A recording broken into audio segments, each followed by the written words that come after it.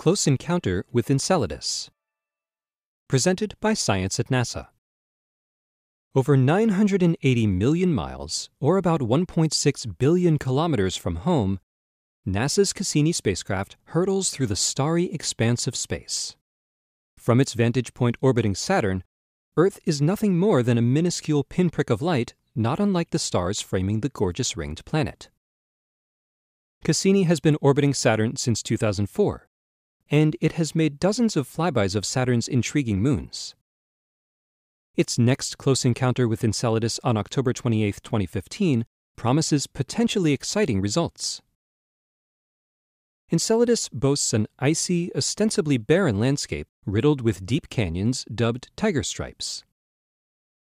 Underneath its icy exterior churns a global ocean, heated in part by tidal forces from Saturn and another moon, Dione, with seafloor vents expelling water at least 194 degrees Fahrenheit.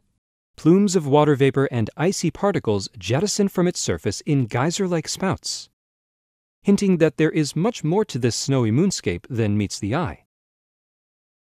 Cassini will be soaring through the jets located at the moon's south pole, only 30 miles above the surface. Although the October 28th flyby won't be the closest we've ever been to Enceladus, it is the closest flyby over the South Pole and through the plume, says Linda Spilker, the Cassini project scientist at the Jet Propulsion Laboratory.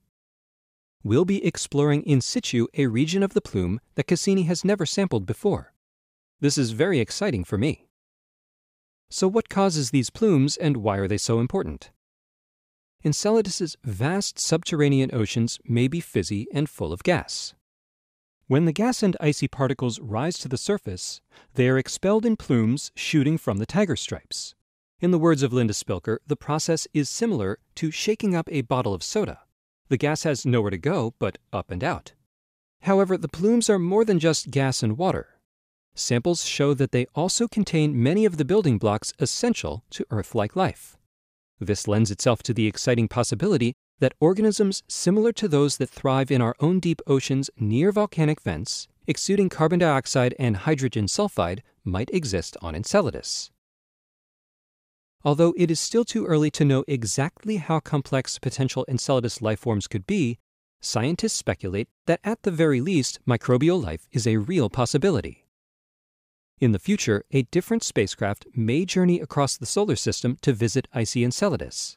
This spacecraft, unlike Cassini, could be designed to land on Enceladus's surface near one of its tiger stripes. Such a lander would be able to take samples more directly, bypassing the plume altogether. Ideally, it could take samples from the edge of one of the tiger stripes, speculates Spilker. This would ensure that any microbes being expelled from Enceladus's interior would be more plentiful and easier to collect. Until then, flybys are the best we can do. And the next one should be very good indeed.